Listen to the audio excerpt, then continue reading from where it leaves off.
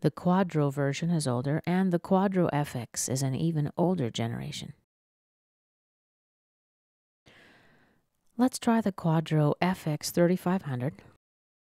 Now under SOLIDWORKS version, we don't even see that SOLIDWORKS 2014 is supported. We just see 2013 and 12 here.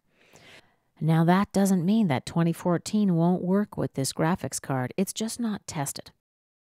You can still select 2013 and your operating system, and then show results. And as you can see, it is supported, but there are some limitations. If you want to read more, you can click on the notes. Limited video memory may cause instabilities with Windows 7, so that's a potential problem.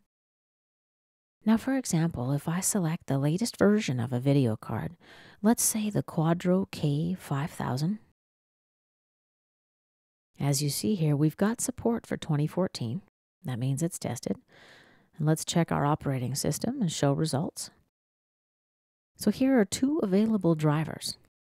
You might try to use both of them to see which one works better in your system. Okay, let's leave the SOLIDWORKS website and get back to eDrawings now. And I'll cancel out of the options window. One last thing to cover. Let's go to File, scroll down to Save As. There's a checkbox for Enable Measuring. Here it is at the bottom of the screen. Make sure this is checked if you want your viewers to be able to measure in eDrawings. I'll just cancel out for now. And this concludes our video about using the Measure tool in eDrawings.